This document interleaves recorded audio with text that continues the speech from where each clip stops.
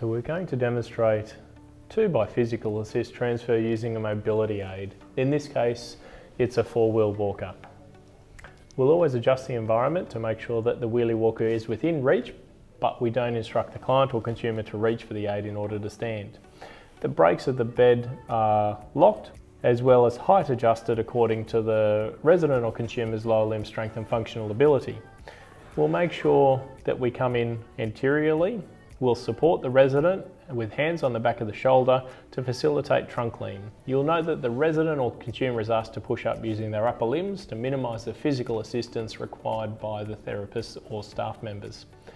From here, we'll support the resident into standing, making sure that they're as stable as possible, bringing in the mobility aid that they normally use to facilitate the transfer.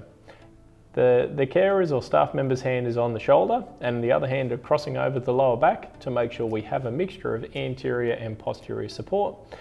Where required, we may put a hand on the armrest or on the arm handles of the 4-wheel walker to facilitate steering and guidance.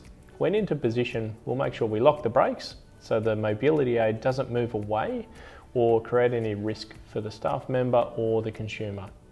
We'll make sure we put the brakes off the wheelchair to move the unloaded device closer to the resident or consumer.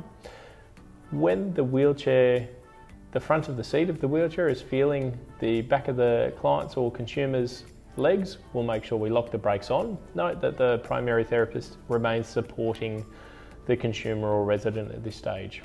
When the equipment's in position and the brakes are on, we provide prompts and cues to the consumer or the client to take their hands back and feel for the armrests of the chair or the destination as able. We'll put a hand on the back of their shoulder blade and the other hand may, if they are stiff, encourage the pelvis to go into a sitting position with some gentle pressure at the hip. Once the client is sitting down comfortably, the mobility aid is removed.